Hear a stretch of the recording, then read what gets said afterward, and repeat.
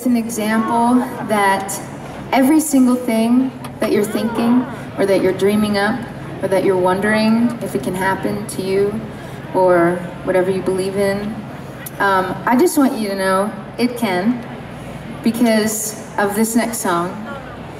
I wrote the song in my pajamas at my parents' house. I ran down into the kitchen to my mom and I played it for her on the guitar and I said, "Hey Mom, look what I just did." And she said, "That's nice, honey."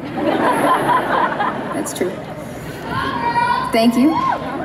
But I didn't know, and I put the song in my pocket with all my other songs, and I did, like I said earlier, I flew across the country and I continued my waitressing career over other waitresses. I feel you. And so yeah, I waitressed and I waitressed and I waitressed, and I just kept recording these little songs at nighttime, and I found myself in a magical twist of fate. And at 8 p.m. on June 30th of 2010, this little TV show called So You Think You Can Dance, they played a minute and a half of this song, and by midnight, I swear, it was like Cinderella, and my whole life completely changed in an instant. And I quit my job. Although, wait, I actually didn't. I covered all my shifts.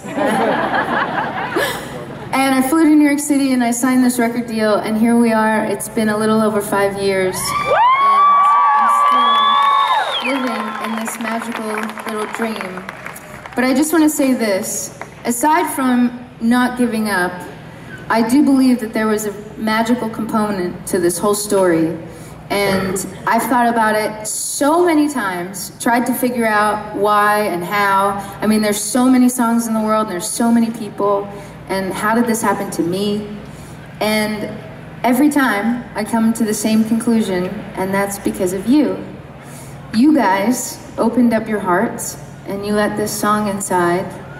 And because of you, my whole life changed. And because of you, we're all here tonight. So thank you.